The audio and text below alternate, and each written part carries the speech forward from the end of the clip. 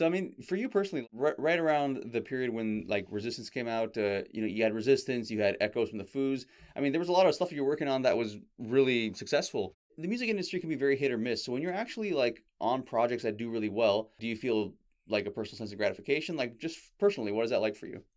Yeah, it's amazing. Yeah, yeah, it's quite self-affirming when you're working with people who are who are great musicians and great bands, and B, who you hold in very high regard. And when they like your work, it's a great feeling. It's like it's what you do it for. You know what I mean? You.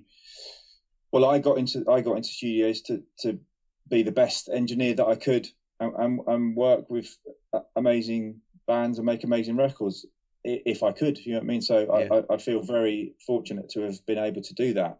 You know what I mean? It's like, I don't take it for granted. It's like, really, I'm proud of the work I do. Do you know what I mean? And I'm Sure. glad that other people like it as well.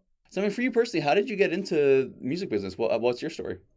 I started making tea when I was 16. I started. I was lucky. I got a job as a tea boy at Trident Studios, which was in central London. So I started making tea there, and I was lucky because there was lots of great people at that studio, like Flood and Alan Moulder came from Trident, Mark Stent came from Trident, Steve Osborne came from Trident. Lots of great engineers, so they were great people to ask questions from. That's So cool. yes, I started making tea, asking questions, and worked my way up. That's awesome. Well, that's a very British story. Yeah. That's awesome, man.